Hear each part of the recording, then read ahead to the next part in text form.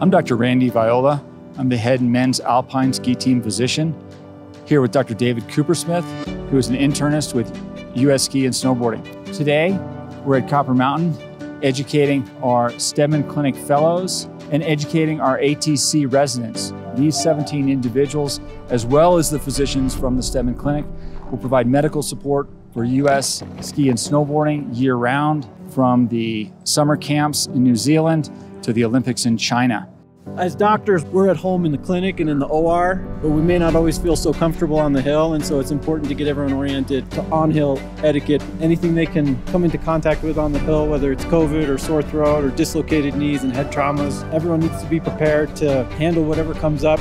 So Dr. Steadman first started working with the US Ski team in 1976. At that time, the specialty of sports medicine was in its infancy. Most, if not all, athletic events didn't have medical support. Dr. Steadman put together the original program for medical support for the US Ski team. Today, skiing has evolved dramatically. Racers hit speeds of 80 miles an hour. On any given day, you've got 10 to 20 coaches on the hill. Follow him. The racing venues can be extremely tricky and dangerous for the uninitiated.